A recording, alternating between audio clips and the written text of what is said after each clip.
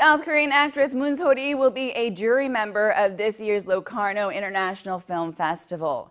Her management said Moon has been named on the jury for the 60th Locarno Film Fete in Switzerland, scheduled to be held from August 5th to the 15th. Moon is the first Korean actress and third Korean national appointed to the festival's jury, after director Hong Sang-Soo in 2009 and director Lim Sang-Soo in 2012.